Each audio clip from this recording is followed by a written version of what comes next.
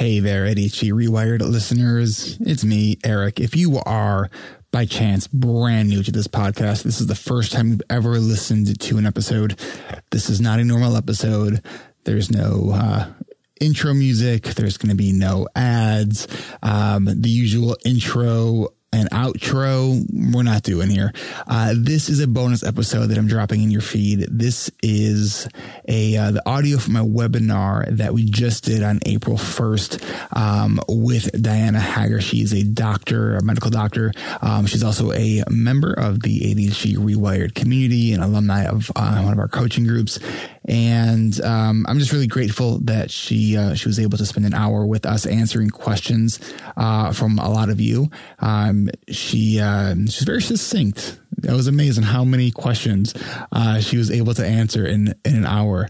Unlike, the Q&As that Brendan Mahan and I do, and Will Curb, where we maybe go on and on about certain things for a while. She just got right to the point. So a lot of questions were answered, some very practical questions to really help you understand what it is that you need to know. This is a webinar we call Facts, Fiction, and Fear, all about COVID-19. So this is for educational purposes through a slightly ADHD lens. So I do hope that this is helpful for you. If you have been completely inundated by this and you don't want to hear anything more about this right now, you don't need to listen. Wait till next week or listen to a previous episode. If this is, again, this is your very first podcast listening, well, welcome. This is unusual, kind of awkward. But I'm glad that you are here. So I know that, man, things they've been crazy.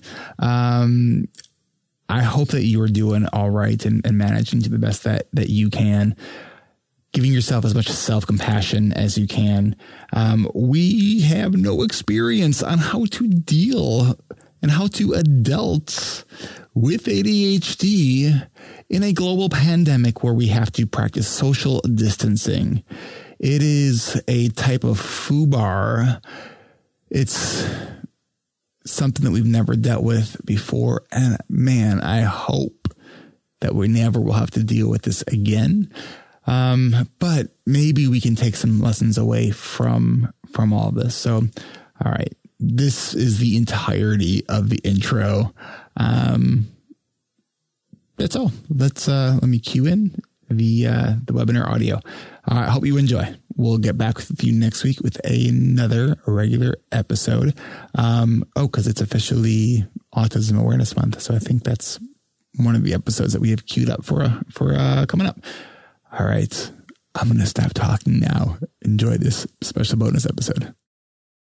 I'm Diana Hager, Hager. I'm MD, trained in Oklahoma, and then intern in Spokane, Washington. Those are kind of my two localities I've lived and worked in the nation. I have, for the last 10 years, participated with, practiced in urgent care and primary care. I have a specialty in women's health, OBGYN, my first 15 years with over 3,000 deliveries and 5,000 surgeries. And now this part of my life, I'm taking it a little easier in the clinic. So how has COVID-19 been impacting your work? For the most part, it's just the ambiguity of people who come in who are ill, but you don't know how they're ill. We're not able to check and test. I am starting a new job at an urgent care center, so I'll be starting that soon. I've actually spent more time sort of researching and studying the virus and looking at the literature. I've had time to do that between jobs here. Okay. So what are some of the things that you think we need to know? I mean, we can start with, we have a question from Tara, who's asking, what precautions would you recommend that someone with asthma take at this time? Good question, because I also have asthma. Yeah. Well, keeping your asthma as stable as possible. And then, working closely with your healthcare professionals. Really, it's going to be telemedicine and on the phone. they're trying to promote that. And as the days and weeks go by, I think we'll see more access to telemedicine and learn how to use that. And they're actually encouraging all seniors, so asthma would be along there too as a high risk group, to not come into clinic, to visit by telemedicine, get refills that way. When you're out, you're going to have to be out shopping, et cetera. All of us are. There's been a controversy about masks. I think that it's helpful for you not to pass the virus if you have it, or if you have anything that you think might be that. But with the asthma, I would tend towards using a mask. My thought is, at least with the mask on your face, you're not touching your face. The viruses are going to be on surfaces, all sorts of surfaces that they call fomites, which might be handrails, ATMs especially, et cetera. So you got something on your face, you're going to be more mindful of not touching your face. So I think the mask we're going to see it more and more. I went out yesterday, and here we have just hundreds of cases so far, not thousands. But there was probably 2 or 3 people out of 50 that had their masks on in the grocery store. Another thing is gloves. I'm seeing lots of people wearing gloves, which is not necessary if you do your hand washing and hand sanitizing, which we don't have any access to hand sanitizers lately. I've actually made up a recipe for one, so I can share that. But keeping her symptoms controlled as much as possible and avoiding contact as much as possible. I get out only when she needs to. So if and when she is sick, then she knows it was under circumstances that couldn't be avoided. So there's another question here. One from Sandra says, I have a question. We've been holed up in our house for over 2 weeks, not going anywhere. We haven't had any symptoms, but we are concerned about spreading COVID-19 to our elderly parents who have diabetes. Since we have self-isolated for so long, can we now be reasonably certain that we definitely do not carry the disease? I think reasonably certain, not absolutely certain, which is the worry and the fear. I have an elderly mother who's just gone through 4 years of stage 4 lung cancer and also has diabetes and is on oxygen, et cetera. And what I'm seeing at that, she's at a senior center. They're actually, they've actually cut off people coming in and out now. But before that, say her parents live in their own home. One thing different that I'm seeing besides the hand washing is spraying the feet and shoes. So in these senior centers, they're spraying the feet and shoes with Lysol type of spray, or at a minimum, because now it's very difficult to get that, at a minimum, leaving the shoes outdoors or by the door and not walking around in the room with them. And then, we're going to carry it in our hair, in our clothes. So going over when, you're freshly clean with your hair and your clothing. But it's important to spend time with our seniors, but I minimized my time yesterday and just handed the groceries to my senior mom through the back sliding glass door. And I'm wanting to say, throw the Walmart bags away. Don't keep them like you usually do. All right. Yeah. That's something I know that I threw my bags away when we got food delivered, and now I can't even get food delivered. Like there's no delivery available. We don't have delivery, but we have pickup, and even the pickup is blocked out for a week. So that's not an option. It's a good idea. If you can work from home entirely, would that be a good idea? I think I'd do that if at all possible, or not work. I mean, I know there's sacrifices that are being made, but this is not the time to take any risks at all. I think as the week goes on, we're going to see more and more personalized cases and more illness and death that touch ourselves. And it's going to be morbid. It's really going to be morbid. How important is it to avoid touching our face, which is a habit for many as we work from home on the computer? Oh, you don't have to worry about in your home, in your car. You're pretty much okay. I'm speaking from the heart of the country too, where we don't have a lot of virus. Right? What state are you in again? Oklahoma. Oklahoma. Okay.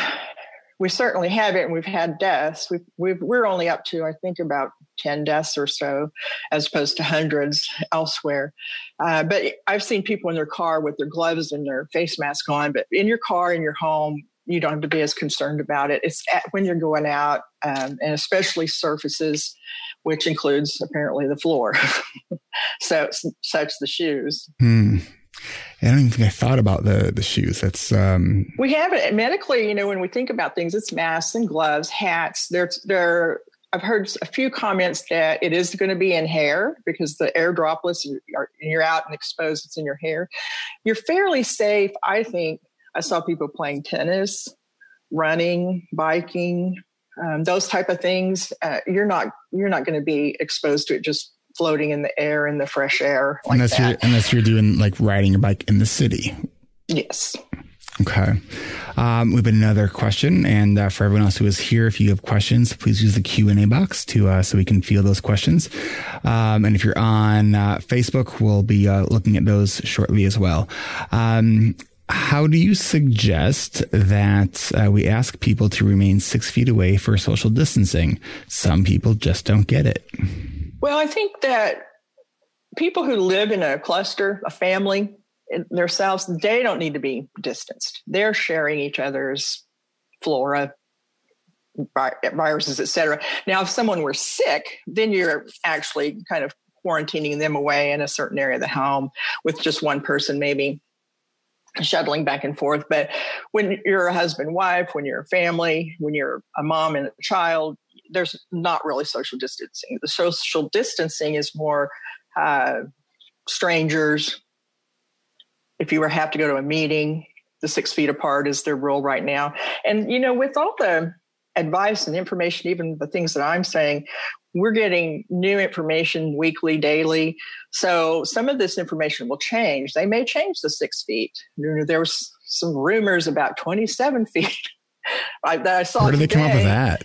That someone sneezed and they tracked it 27 feet. So Dr. Fauci, who's one of my persons that I follow, Anthony Fauci, he caught on and dispelled that rumor and said still 6 feet. So we're getting correct and truthful information from the source, from the White House Task Force. I follow Johns Hopkins, and their engineering department actually made up one of the best and most used. It's called Interactive COVID-19 Map. Have you seen that, Eric? I have. You said that you were going to do a screen share? I was going to try to, but I can't seem to do that. If you can do it. Yeah, for sure. But I like to follow that. I mean, I have to keep myself from checking it several times an hour sometimes. An hour, okay. Yeah. I think twice a day would be reasonable.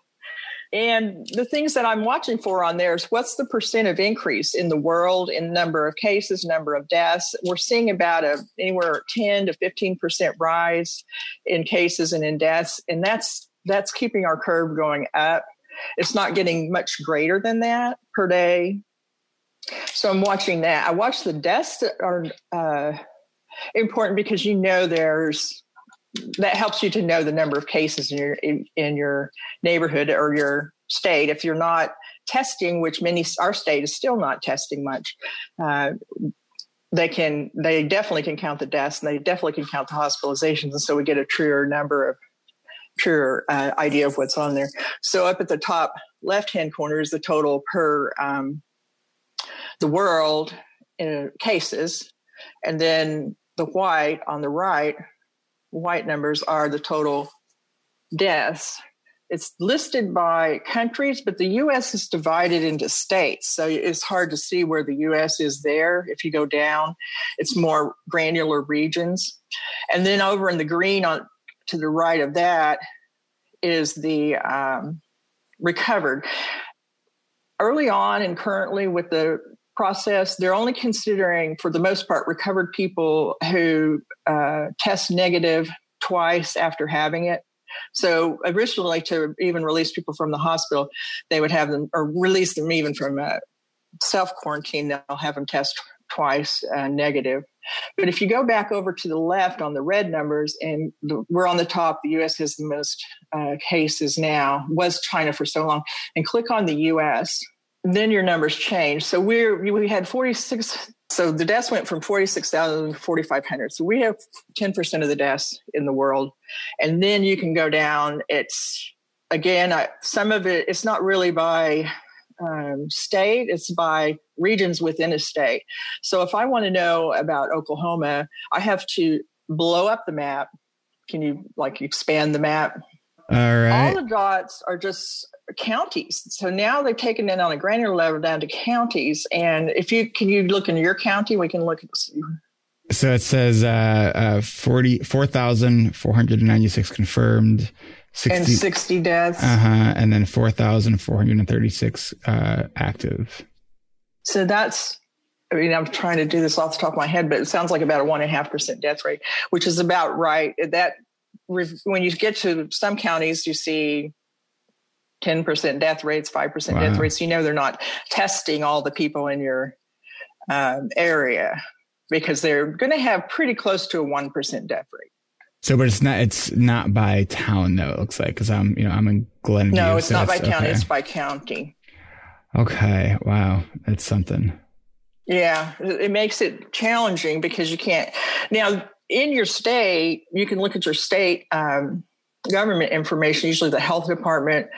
They'll have some statistics for your state and then divided by counties.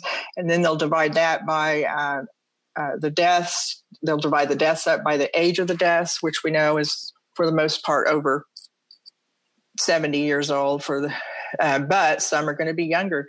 The thing with this virus is people are getting sick about anywhere from 1 day to a little over a week into exposure.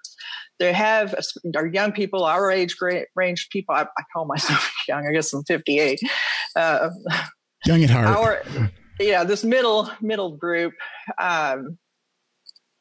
will have somewhat mild symptoms: scratchy throat, minimal cough. And that'll kind of go and change a little bit daily. Viruses tend to change symptoms every 2 or 3 days. You're kind of got something a little bit different, as opposed to bacterial infections like a tonsillitis with strep. It's going to stay the same. Throat. But it changes. It's throat, some nose, a little cough. It's really infecting the lungs and the heart. So even in the young people who have it and it passes, they recover from it, they're going to have some chest pain, some lung pain, some chest pain. It's not until about 10 days into symptoms, so sometimes 2 weeks or more after you've been exposed, that they really deteriorate if they're going to. Mm-hmm. So they've had people who have symptoms stay in for 14 days. And it's about that 10 to 14 day time that they begin to decompensate with their breathing. And it's obvious. It's not questionable. You're not going to doubt. You just really, really have trouble breathing with lots of chest pain. I've heard it described as like having shards of glass in your lungs. Yeah. Oof.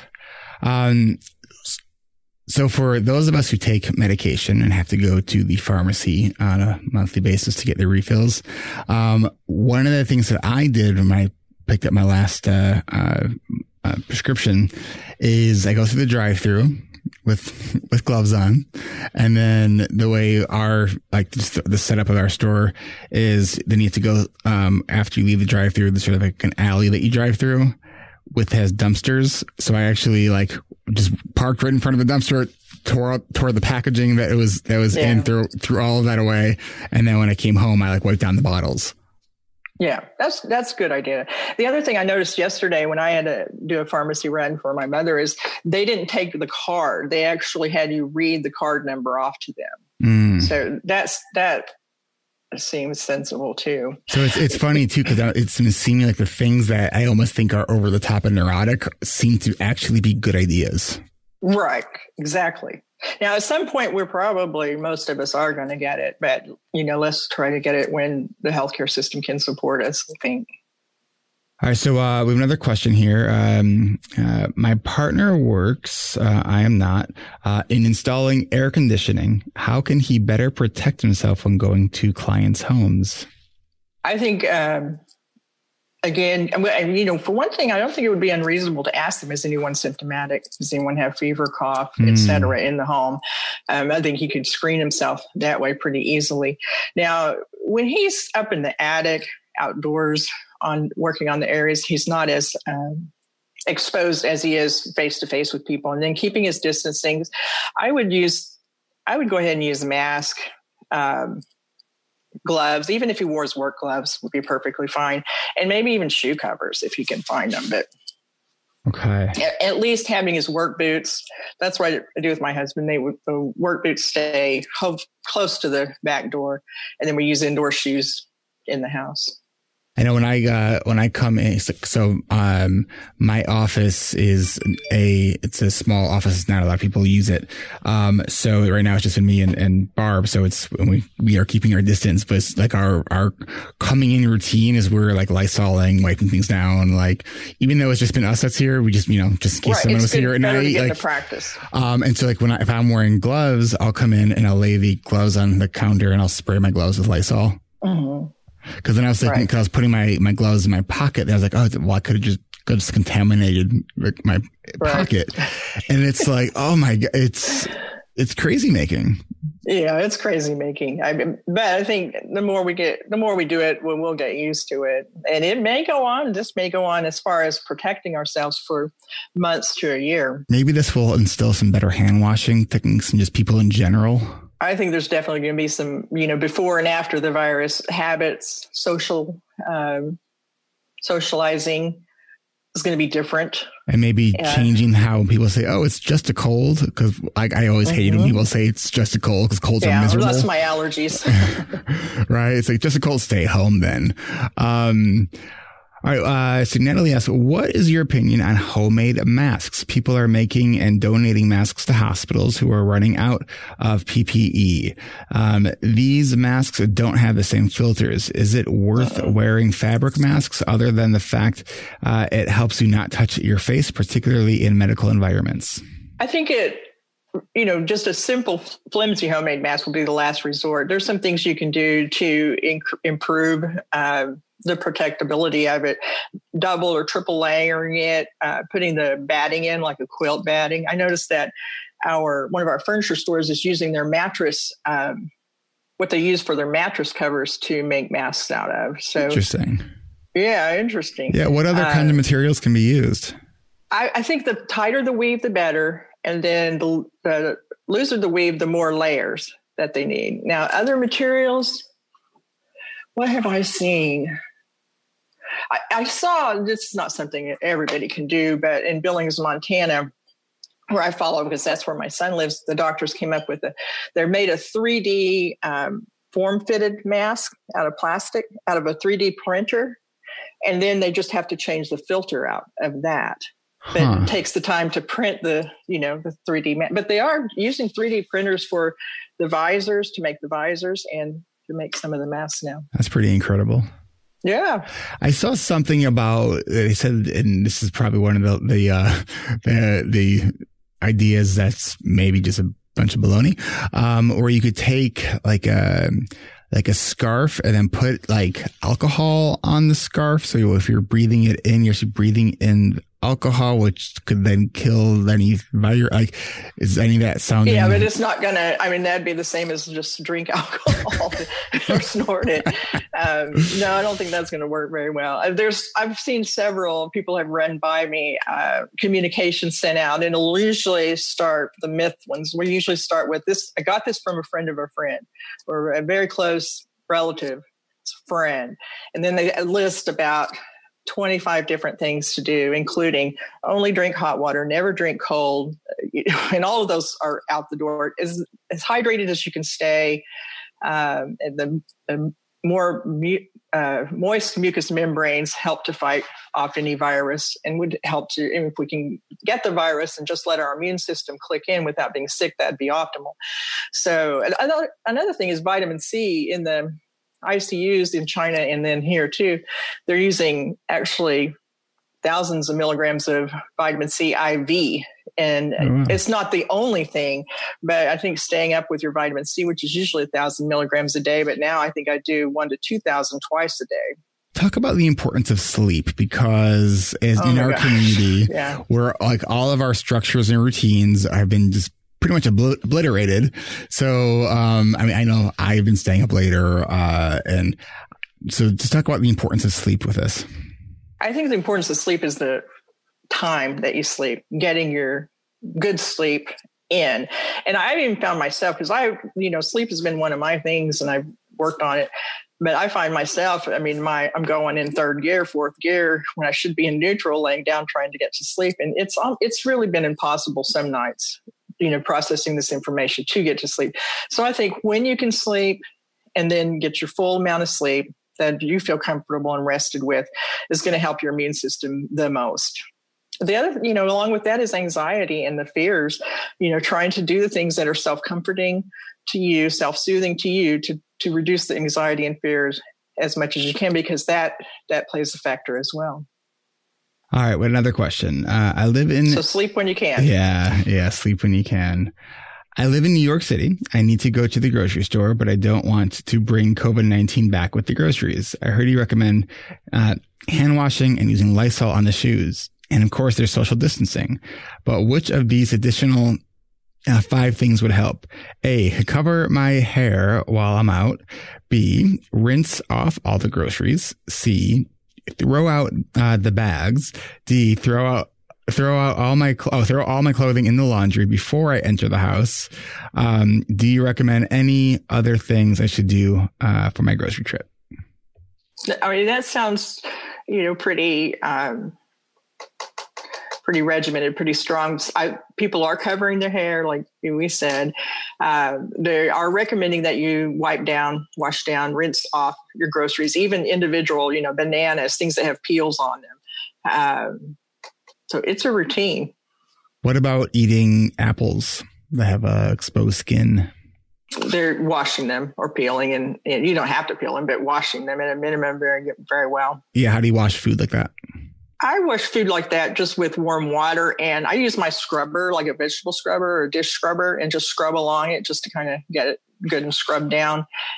Some of the berries and such, it's always been recommended that using a mild vinegar solution that will actually kill even the funguses that make them go bad earlier. Oh, interesting. Okay. I'm working on that one, though, because I haven't got to the point where it doesn't taste like vinegar yet. Oh, no. More and more dilute. I think I saw something a while back that said you'll keep your berries longer if you put them in their microwave for like 3 seconds when you first get them, or something like. Really? That might do something to it's funguses that, tend to creep up on them within just a few days. But what about, so I know that some people, when they get their groceries, they take out before they bring them into the house, they kind of take them out of all the boxes and so like a cereal box. Yeah. Just take the, just. If you can, I mean, I think that's going the extra mile. But if you can, that would be optimal, especially in this early days. And then especially as we're kind of ramping up with it over the next couple of weeks. I think some of these things will be able to relax as the months go by. Mm-hmm. How do you think that we could prevent ourselves from getting bored to death? Oh, bored to death. And I think if there's any community where that's actually not funny, or it's actually a serious, it's ours. It's a health hazard. Because we don't suffer boredom very well. I think, social media now, we always wanted to limit social media before, but I follow certain people that I like their recommendations, certain authors. I like Liz Gilbert, I like Glennon Doyle, and her wife, Amy Wambach.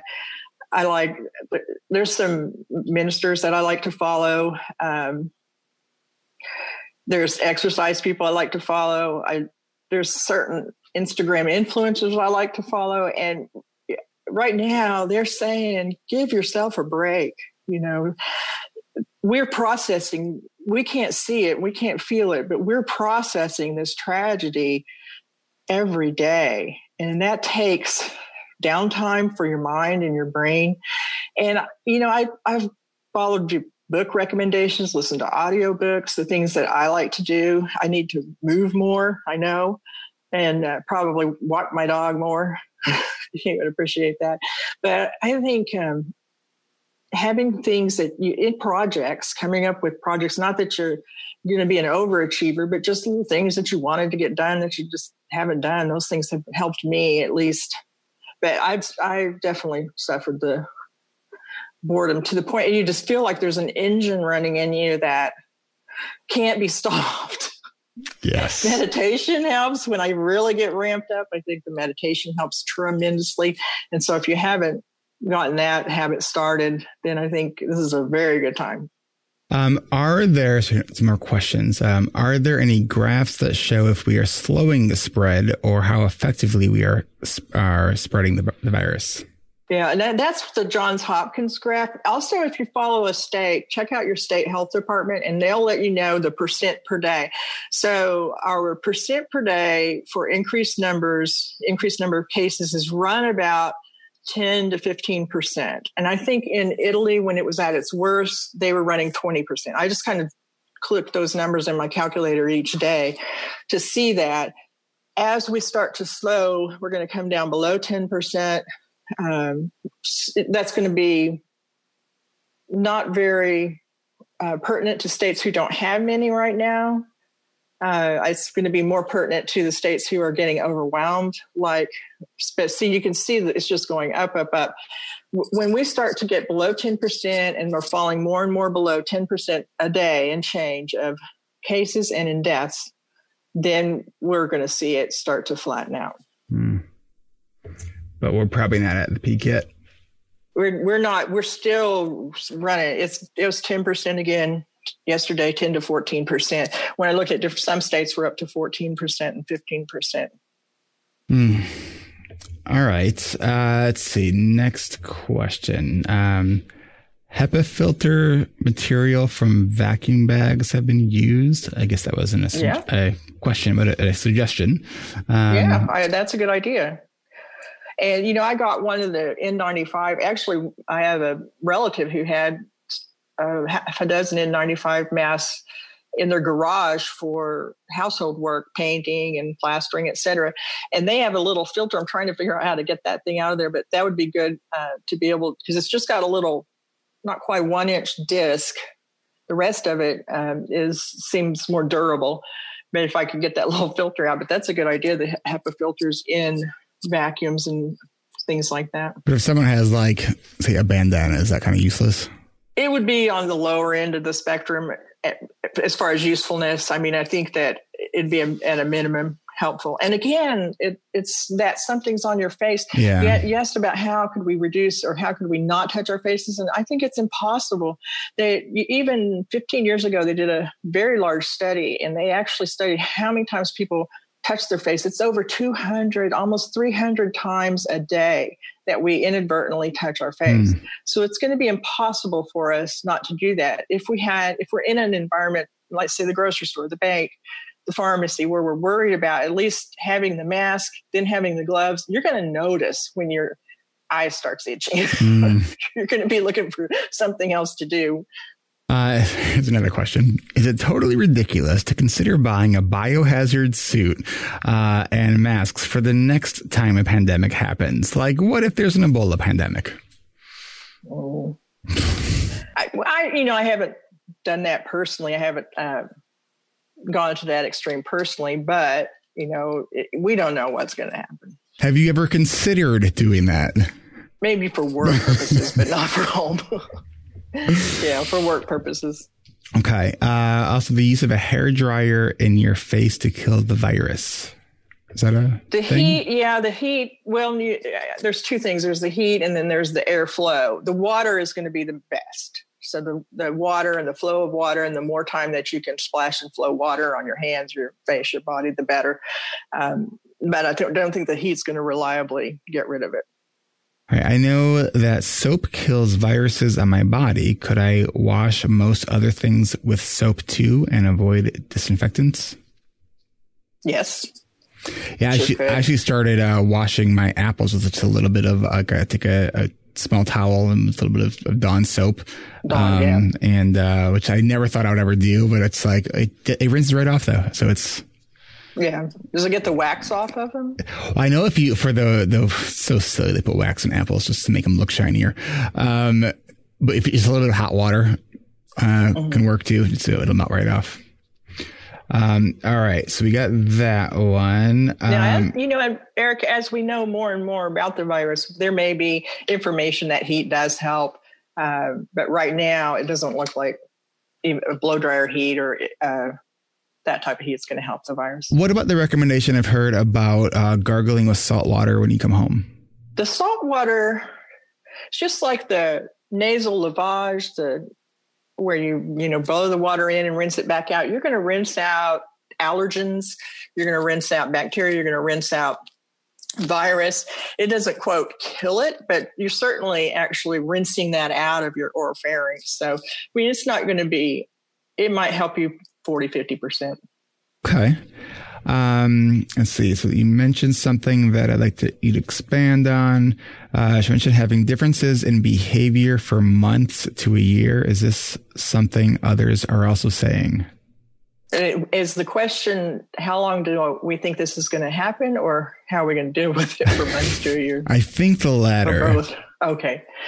Yeah. I mean, I think we're going to have to individually work on and get information from other people on, and the news information is the worst information to get. It seems like I said, I'm targeting who I let give me information by using the people that I know fairly well, the authors, the ministers, the people that I'm familiar with and know. So I'm using those people to give me ideas, and they have. I mean, this week I learned to make a cake and mix in a mug, like from scratch. Cake and to mix me, that's in like a mug. fun. A chocolate cake in a mug, and you mix like your 3 tablespoons of flour, 3 tablespoons of sugar, cocoa, vanilla. Mix it up. There's some oil and egg, and you throw it in the microwave, and you have a cake.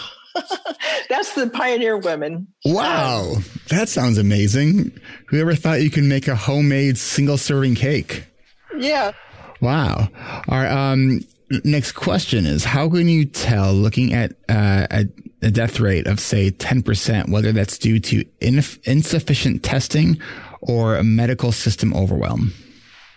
You can't, other than to know some of the quality of what you're looking at. So that's what they're thinking in Italy. Their death rate has been 8 to 10%, and they think that it was as much overwhelm as it was testing. And it's probably a little bit of both, and how much of both you can't know.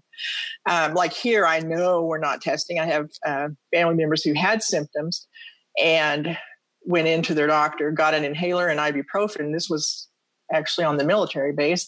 The testing tent was right outside, but they were denied testing because they hadn't been in contact with a known person with the virus or been out of the country. So the testing is definitely inadequate. I think it's going to ramp up where it's going to be just available for pretty much anyone who wants it.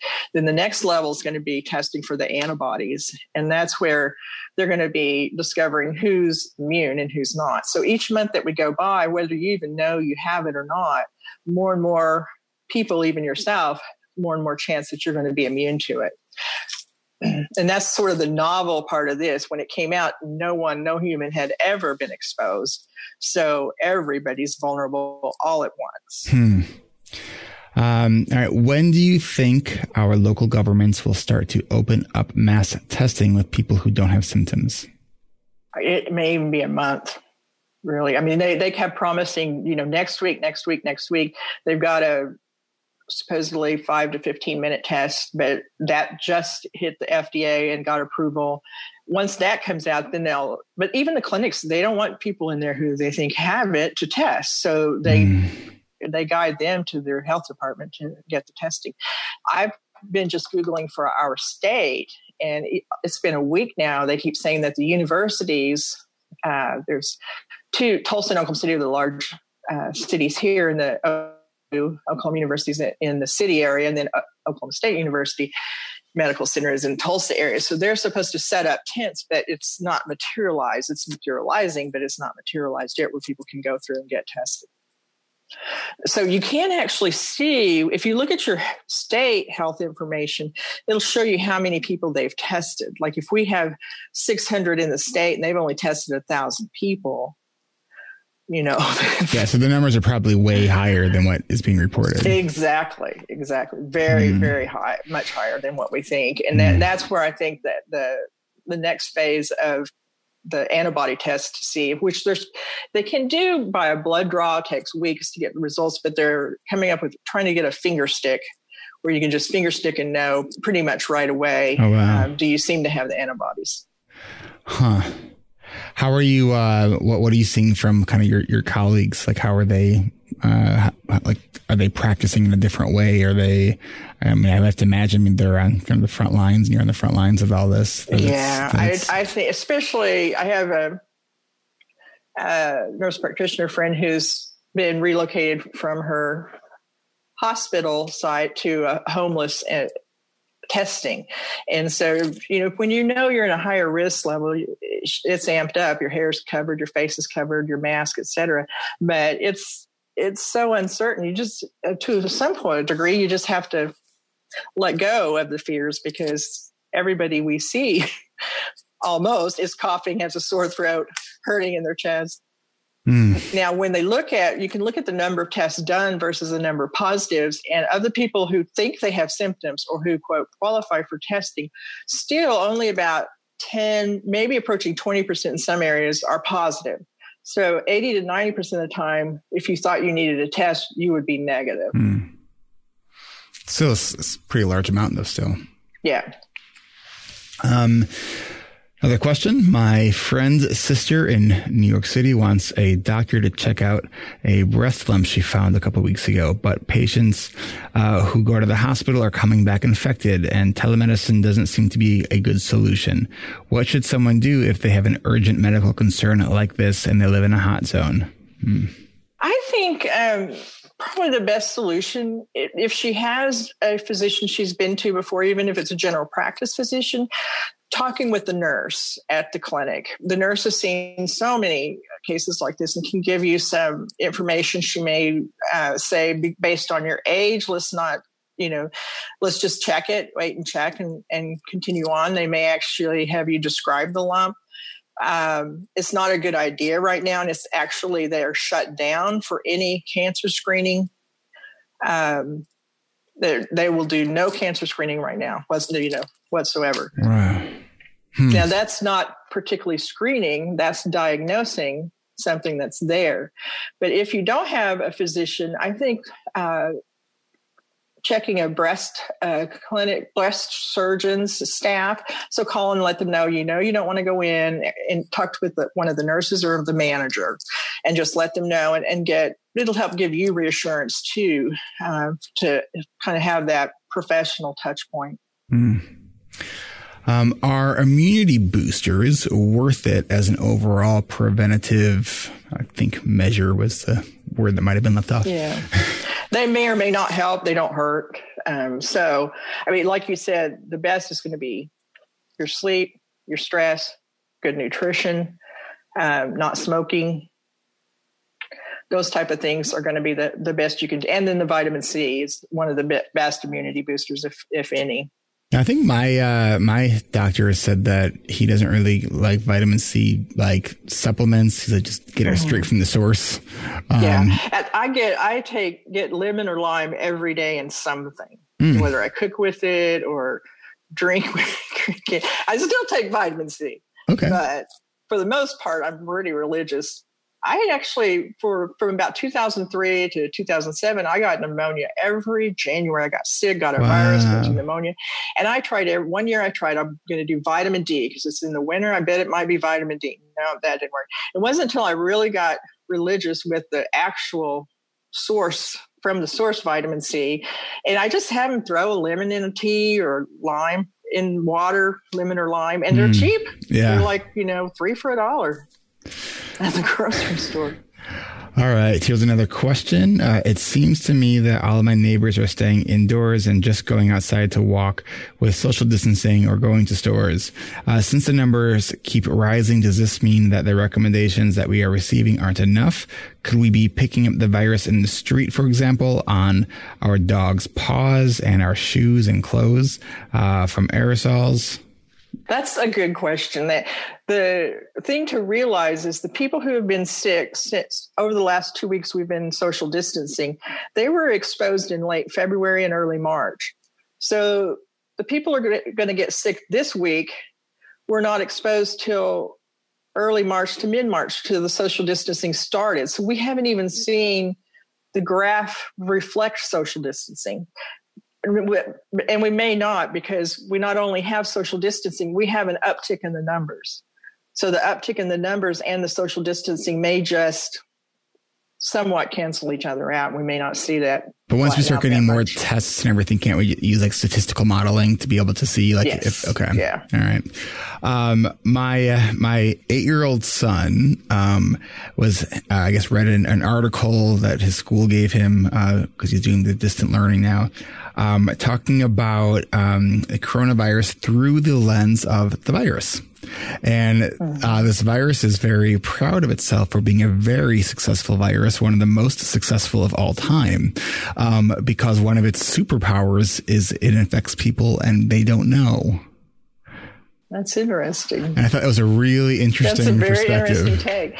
You know, we think of it as a thing, as a living organism. All it is just a strand of genes, of genetic material inside of a protein capsule. It has this, nothing else than that. It has those little notches on the outside that can hit the receptors. They attach to what we call ACE receptors throughout the oropharyngeal, especially the lungs and the heart, and some in the GI tract as well. Mm-hmm. But it's more like a parasite, a genetic parasite, than anything else.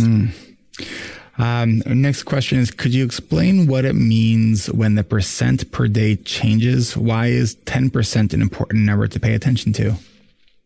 I kind of came up with that on my own as I watched as Italy was ramping up with their numbers, and then Europe ramping up with their numbers before they even, and actually the first 2 weeks of your social distancing, your numbers are not going to reflect the social distancing at all again.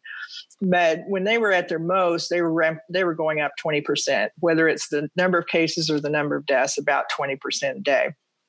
They began to track back down by the time we're getting it to 10%, and we are upticking up to 10%. And hopefully, at least if you see that, you can compare day to day. Are you over or above what you've been seeing?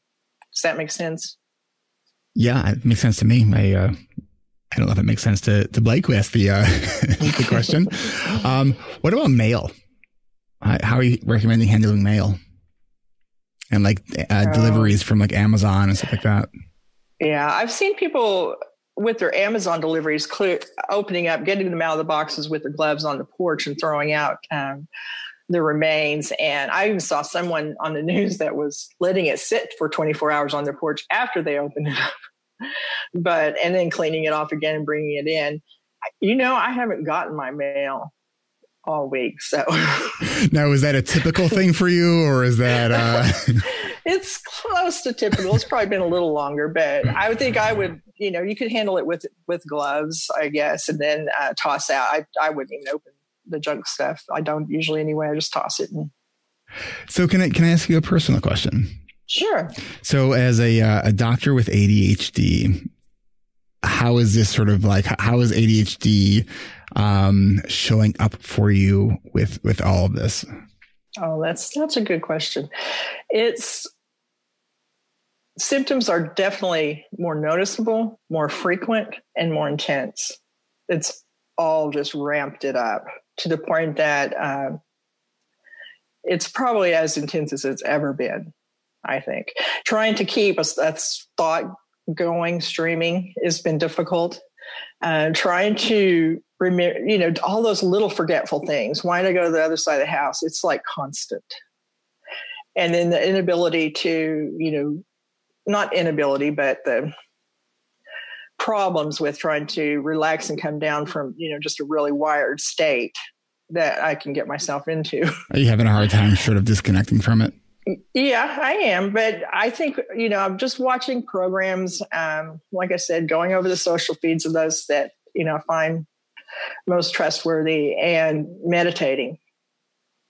I actually started meditating, and it was due to this program, probably about 2015 or 16, I think. So now my little counters go up to like 10,000 minutes of meditation. Wow. So I'm getting that's damn good. I know, right? This is surprising. I mean, it's counted it. So. Oh, that's wonderful. What are some common things that maybe you've heard that people are doing that are kind of like BS, ridiculous myths, like stuff that the very first thing was the buying of the toilet paper. That was the most ridiculous thing in the world. I even Googled, why are people hoarding toilet paper? And it comes up into more your arena as a psychological reasons. Out came up psychological reasons that they couldn't control this information that's coming in. They couldn't control what's happening, but they could control how much toilet paper they had. So I saw a thing on I think it was on Costco's website that says like we are not accepting returns of toilet paper towels, like, which is really interesting because people are probably like, crap, I bought way too much toilet paper, like this is silly, and they're probably feeling bad and want to like put it back into the distribution, but like, no, we can't take it back now because of the safety of it.